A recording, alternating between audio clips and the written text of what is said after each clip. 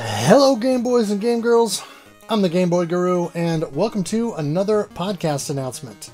Shoot the Corecast episode 36 is out now, all about the unique Game Boy shoot 'em up, Mercenary Force.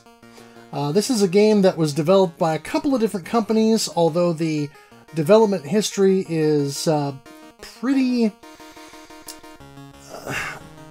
mysterious. We don't really know who actually worked on the game, as far as I can tell. But it was published by Meldac, and they only published a couple of additional games here in North America. So, as far as I'm concerned, all three of the games that they published here are quality, but they kind of go a little more under the radar, especially the two Game Boy games. So, Mercenary Force, we decided to cover. And originally the game was known as Tenjin Kaisen in Japan, and it's sort of an interesting concept because it's sort of a squad-based shooter.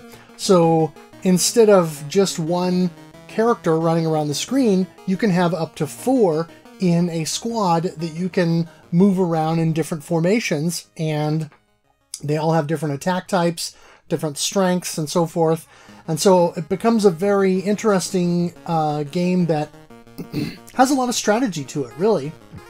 But we go into some pretty good discussion on this game, get into what we like about it, and, you know, kind of talk through our experiences with the game. So I hope you'll check it out, and I hope you enjoy the episode, because we had fun recording it, and definitely had fun playing this game over the course of the last month. So, Mercenary Force, episode 36 of Shoot the Corecast.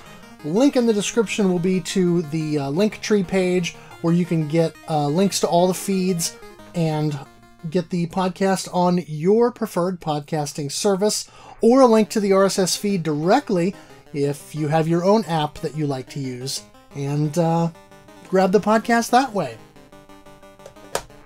If you like this video, consider giving it a thumbs up. Also consider subscribing so you can see more of my videos in your YouTube feed.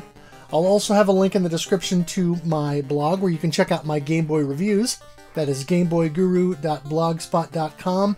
And again, please check out the podcast and let me know what you think about it. I really want feedback and would like to be able to, you know, take the ideas that we get and improve upon it.